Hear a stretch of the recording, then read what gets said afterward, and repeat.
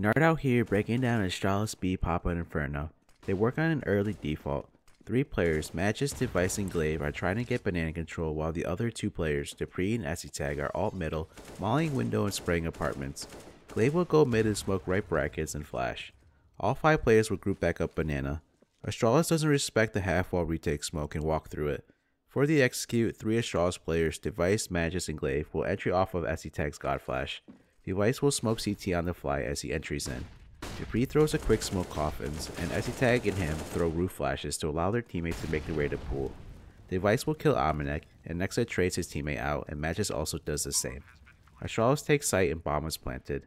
G2 opt to save in a 3v4 after plant. Now, this is a good execute that surprises the enemy because no smokes are seen in order for the C2 to throw counter nades. Astralis entries with the God Flash and utilizes 2 quick smokes for Coffin and CT. Also, Astralis does his pop early into the round which can catch their opponents off guard. It is a good switch of pace and throws a spanner in the works. Let's look at the players' POVs. Device is Astralis' main opper, however he's going to have a rifle this round. He's going to help out with banana control. He starts T-stairs where he has a smoke out in case G2 molly it. Then he goes logs afterwards and he was going to fly for Magisk to peek half wall but cancels. The retake half wall smoke from G2 comes in and Device falls back due to possible nades. Him and his teammates won't respect the smoke and will walk through it. They risk it because when teams throw the retake nades, they typically don't stay in contest. For the execute, Device will smoke CT at the same time SCTag's flash and dupreeh's coffin smoke. He's going to look away into the wall from SCTag's God Flash and he crosses the pool where he gets the entry into a blind Amanek top second and dies to Nexa, but his team is there to trade. Magisk will work on getting banana control. He goes banana and he mollies and flashes off car wall. Then he nades a corner. Magisk will advance and G2 throw their half wall smoke. Magisk will back up in case G2 opt to nade half wall. Him and his teammates will go through the smoke. Magisk won't be throwing anything for the execute, however had Device used a smoke on T-stairs early on, then Magisk would be the one smoking CT. Magisk will swing the pool and he gets a trade kill Nexa. After plant, Magisk plays top dark and he has a resmoke for CT.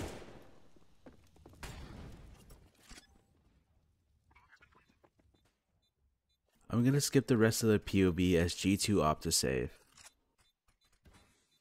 Glaive has bomb, he throws a window flash at 1:46 in case Magisk faces G2's aggression. He sets up for another one if Magisk needs it. He makes his way up mid solo and smokes right side and throws a flash. He needs to be careful in doing so because he is by himself with bomb. Had G2 had an op holding in front of boiler in an off angle or a pop flash for mid, he could have costed them the round by losing the bomb. He throws his set of nades to keep G2 honest. You can see on the radar Kenny was rotating to B, but Glaive's nades pull him back to A. You don't have to copy the same set of nades. A bracket smoke and a molly lane and some flashes will do the same. Afterwards, Glaive will rotate to the banana, where he will entry with Device and Magisk. He won't throw anything here because he's out of nades. Glaive peeks too early, or he's not looking away, and he gets team flash from SCTag's first flash. Glaive will then swing the pool and his teammates get the kills. He will plant behind fountain. SCTag goes bridge and he spams apartments. It makes it look like Astralis are defaulting early on.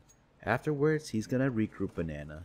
SCTag will wait for his teammates to take top banana control, and you can see here that he and dupreeh will wait in the back because they have a lot of utility for the execute and can't afford to die. For the execute, SCTag will throw the God Flash when dupreeh is ready to smoke coffins and his top banana teammates are ready to explode. Then he follows up with a roof flash. He helps clear sight afterwards, and then SCTag, he still has a smoke still, so he will resmoke coffins after plant. dupreeh starts alt mid and he mollies window, then afterwards he goes underpass where he rotates to banana. For the execute, dupreeh is going to throw a fast coffin smoke and then 2 chain flashes towards roof that allow his teammates to entry without getting flashed. For the smoke positioning, dupreeh will crouch and position himself with the shadow here. Then he stands up and aims a little bit above the line here and above the set of leaves. He will left click. He throws it when SCTag is throwing his first flash, aka the God Flash. Then he follows it up with 2 roof flashes.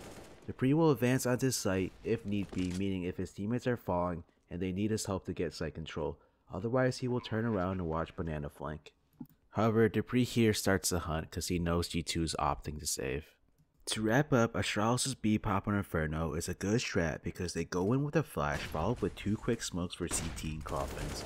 Since Astralis goes in with a flash, the CTs won't be able to throw counter nades based off smokes. Also, Astralis' timing on the pop early round, like stated before, is a good switch of pace. If you liked the video, please upvote and subscribe. Till next time, not out here, peace.